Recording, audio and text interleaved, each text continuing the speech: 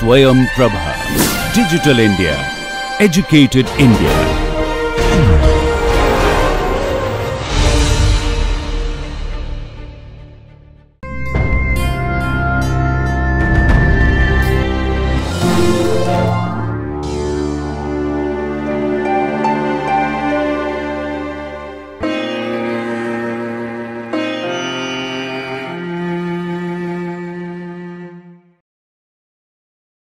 This is the last lecture on cell signaling pathways and a very short one. In this session, we will be dealing with ionotropic receptors. The approach to studying cell signaling was to classify membrane receptors in 4 ways. They are listed here. We have considered some details of these 3 types of receptors in the earlier sessions, and in this session, we are going to look at ionotropic receptors. Ionotropic receptors are called thus because the receptor itself is an ion channel. The channel would normally be closed, and when the ligand binds to that receptor cum channel, the channel will open up. The common ligands which have ionotropic receptors are listed here: acetylcholine, glutamate, glycine and GABA. We have considered ionotropic receptors in a different context earlier. Dr. Vinay Oman called them ligand-gated channels. They are found here in the table that Vinay has shown you earlier. Of all these channels, these are the ones that we are referring to as ionotropic receptors. Why not this? We will see why this one is different from the rest shortly. While these are ion channels which open up when the ligand binds to them directly, this channel does not bind the ligand. The ligand binds to a different receptor and by an indirect mechanism opens up that channel, which is why it is not listed as an ionotropic receptor. So, these ligands appear here in the table. Acetylcholine is the ligand for nicotinic acetylcholine receptor. Glutamate is the ligand for non-NMDA and NMDA sensitive receptors. Both of these are glutamate receptors. The natural ligand is glutamate, and NMDA is a blocker for this type of receptor. NMDA stands for N-methyl D-aspartate. The other receptors which bind glutamate and are ionotropic receptors are called non-NMDA receptors. AMPA receptor is just one of them. There is another one called kinase receptor. You can read about that yourself. We are just dealing with AMPA receptors here. Let us first look at the acetylcholine receptor, the nicotinic acetylcholine receptor, and along with that we will consider the potassium channel which is gated by acetylcholine, the KACH channel. The nicotinic acetylcholine receptor is located on the membrane of skeletal muscles at the motor end plate, where the nerve enters and communicates with the muscle, the neuromuscular junction. That is the region. The muscle membrane in that region is where the nicotinic acetylcholine receptors are located. Acetylcholine is the neurotransmitter released by the motor nerve onto the muscle cell membrane. Then it binds to the nicotinic acetylcholine receptor. That receptor itself is a channel. It opens up, permitting ion movement. You notice that it is a non-specific monovalent cation channel which permits both sodium and potassium to go across. We will come back to that shortly. Now we will look at the KACH channel. This channel is normally closed. The best location to study them is on the membrane of the pacemaker, the sinoatrial node. The pacemaker is innervated by the vagus nerve, and the vagus nerve releases acetylcholine. Acetylcholine does not directly bind to the KACH channel. Instead, it binds to what are called muscarinic receptors on the pacemaker cell. The muscarinic receptors are actually G-protein coupled receptors. We know about G-protein coupled receptors. Therefore, they activate a G protein which in turn opens the KACH channel. To add on a level of detail, normally in the G proteins, it is the alpha subunit which will dissociate, move and activate an enzyme. That is what we have seen in earlier contexts. But here the beta gamma subunits move to open the KACH channel. Looking back at GPCRs, when we considered G protein coupled receptors, we did not talk about the KACH channel. That was just to keep things simple. We spoke about 4 types of G proteins acting on 4 different types of membrane enzymes. They were all enzymes. We kept them together. But now, yes, here is a G protein which is not acting on an enzyme, but is opening an ion channel directly. That is the KACH channel. This being a potassium channel, opening of that channel will hyperpolarize the membrane. Therefore, it is more difficult for the sinoatrial nodal cell to depolarize and develop an action potential, because the membrane potential is very negative. That is one of the ways in which the vagus nerve, by releasing acetylcholine, reduces the heart rate. The muscarinic receptors in the pacemaker cell and in the heart are the ones which are coupled to KACH channels. They are the inhibitory ones. But you will find muscarinic receptors, which are metabotropic receptors, in other smooth muscles, bronchial smooth muscle, gut smooth muscle, etc., which are actually stimulatory. They are not coupled to KACH channels. I have a problem putting this muscarinic receptor into any one class. I would like to think of membrane receptors as either ionotropic or metabotropic. Metabotropic receptors would induce an enzyme which would create some reactions within the cell. And ionotropic receptors are those where the ligand will open an ion channel. This is a kind of in between. I do not know whether we should call this type of muscarinic receptor a metabotropic receptor. What about the nicotinic acetylcholine receptor? We already saw that it is a non-specific monovalent cation channel which permits both sodium and potassium to move in opposite directions. The equilibrium potential for such non-specific cation channels, be it non-specific monovalent cation or non-specific cation channels which also permit the divalent cation calcium to go through, whichever non-specific cation channel, if those are the only channels which are open in the membrane at a given time, then the membrane potential will reach 0 millivolts because there is current in both directions. If the membrane potential is moving towards 0 millivolts, that is depolarization of the membrane. Let us see what happens in the muscle cell membrane. If that is the nerve and that is the skeletal muscle, this is the neuromuscular junction.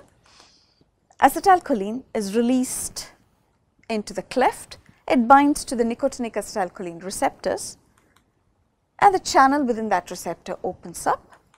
It is a non-specific monovalent cation channel and that will take the membrane to 0 millivolts. So, if that is the resting membrane potential of the muscle cell, when the nicotinic acetylcholine receptors open up, the muscle membrane will attempt to move towards 0 millivolts or will attempt to depolarize. However, when the membrane potential reaches minus 55 millivolts, Dr. Vinay has told you that that is the threshold for opening voltage gated sodium channels. There are voltage gated sodium channels on the muscle cell membrane. They will open and take the membrane towards the sodium equilibrium potential, which is a positive potential. So, rather than the membrane reaching 0 millivolts, what you will see when nicotinic acetylcholine receptors open up is an action potential. So, this is the skeletal muscle action potential and the initial or early depolarization is brought about by the nicotinic acetylcholine receptor. This early depolarization may be called an end plate potential. Myasthenia gravis, which is a disorder causing weakness of muscles, is an autoimmune disorder specifically targeting the nicotinic acetylcholine receptors. Now let us move on to the glutamate receptors, NMDA and non-NMDA glutamate receptors. We are going to look at only one non-NMDA glutamate receptor, the AMPA receptor. AMPA is a blocker for that receptor. NMDA receptors are called thus because N-methyl D-aspartate is a blocker for this type of glutamate receptor, while this one is a non-specific monovalent cation channel like the nicotinic acetylcholine receptor. The NMDA sensitive glutamate receptors are non-specific cation channels which also permit the divalent cation calcium to go through. Both these types of glutamate receptors are located in synapses on the membrane of the postsynaptic neuron. Most excitatory synapses in the central nervous system, the brain and the spinal cord, release glutamate as the neurotransmitter. Glutamate will first bind to the AMPA type of glutamate receptors on the postsynaptic neuron, and that is responsible for the initial depolarization because these are also non-specific monovalent cation channels. They, like the nicotinic acetylcholine receptor, will attempt to depolarize the membrane, but since the postsynaptic cell has voltage gated sodium channels, after this initial period of depolarization up to the threshold for opening voltage gated sodium channels, what you will indeed see is an action potential. The foot of the action potential in the postsynaptic cell is called an EPSP, an excitatory postsynaptic potential, and the AMPA type of glutamate receptors are responsible for the EPSPs in a postsynaptic neuron. NMDA type of glutamate receptors are also found on postsynaptic neurons. They have some special properties. Since they also allow calcium to go through, Dr. Anand Bhaskar will consider them again when he discusses calcium transporters in general. He will speak about the properties of the NMDA receptors there, but I would like to highlight some things about the NMDA receptors here. They have a number of important roles in neurological function. One well-studied role is in associative learning. When you study neurology, you will see that learning and memory is classified into associative learning, non-associative learning, etc. A good example of associative learning is what you already know, classical conditioning, Pavlov's experiment, where there's a dog, a bell rings, and then food is presented to the dog every time the bell rings. If this pairing has occurred a few times, the dog will of course salivate when food is given. But if you pair presenting the food to ringing of the bell a few times, then just ringing the bell will cause salivation because the animal is now associating ringing of the bell with presentation of food. That is a good example of associative learning, and that kind of associative learning requires NMDA receptors. Not all learning. They say non-associative learning is not affected when you block NMDA receptors with NMDA in simple experimental systems, whereas blockade of NMDA receptors with NMDA will block associative learning. So these experimental systems in which you can study learning can be as simple as a pre and postsynaptic neuron where you introduce electrodes and measure potentials. Or there could be whole animals like the dog. Or they could be brain preparations where you stimulate one region and study what happens at another region. Has learning occurred or not? NMDA receptors are also implicated in this important phenomenon called excitotoxicity. That is, if a neuron is repeatedly excited and if it has NMDA receptors, there would be calcium entry and that will cause damage within the cell. These kind of repeated excitations occur, for example, during epilepsy. In the post-epileptic state, there could be neuronal injury, continuing neuronal injury because of increased calcium within the postsynaptic neuron due to opening up of NMDA receptors. during repeated excitations, glutamate is released, and if the NMDA receptors open up, increasing calcium within the postsynaptic cell, then that can injure the nerve cell. So, the question is, can you use an NMDA receptor blocker in the immediate post-epileptic period to prevent such neuronal injury? Is there success with such attempts? You can consider that question. Another example of excitotoxicity is what is called ischemia reperfusion injury. Ischemia is a state where there is reduced blood supply to the brain, and subsequently when there is reperfusion, NMDA receptors may be overactive and cause toxicity. A third condition where NMDA receptors are implicated is what's called wind-up pain. When you have an injury, there would be pain in that region, but sometimes you get hyperalgesia, you get enhanced pain not only in the region of injury, but also around that region, what's called wind-up pain. The phenomenon responsible for this is activation of NMDA receptors in the spinal cord.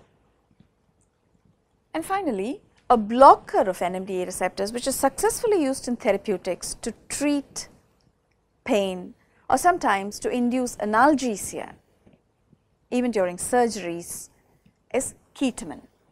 It's a blocker of NMDA receptors. Not only this, NMDA receptors are extensively studied and are implicated in a number of neurodegenerative disorders like Alzheimer's disease, Huntington's chorea, even Parkinsonism, and even schizophrenia. But attempts to develop treatment strategies for these diseases using some kind of NMDA receptor blockade have not been very successful. We will now consider GABA and glycine receptors. GABA and glycine are also neurotransmitters released by a presynaptic neuron onto a postsynaptic neuron. Both these GABA and glycine receptors are chloride channels. GABA and glycine are released by the presynaptic neuron. You could have GABAergic neurons or glycinergic neurons, and they bind to their respective receptors on the postsynaptic neuronal membrane, opening the channels within those receptors. Those channels are chloride channels, and you know that when chloride channels open, the cell will hyperpolarize. So, if that is the resting potential of the postsynaptic neuron, if a presynaptic neuron releases either GABA or glycine and opens up the chloride channels in their respective receptors, the membrane will hyperpolarize, become more negative. These hyperpolarizations induced by these neurotransmitters are called inhibitory postsynaptic potentials. They are inhibitory because, now suppose there is another synapse here also acting on this postsynaptic neuron, and that releases glutamate. Normally, that amount of depolarization would have induced an action potential in the postsynaptic neuron, but since either of these neurotransmitters has induced a hyperpolarization in the postsynaptic neuron, you would need additional depolarization to strike an action potential in the postsynaptic neuron. In that sense, they are inhibitory neurotransmitters. GABA is the inhibitory neurotransmitter in the brain, gamma aminobutyric acid, and glycine is the inhibitory neurotransmitter in the spinal cord. That was a very short session. Thank you.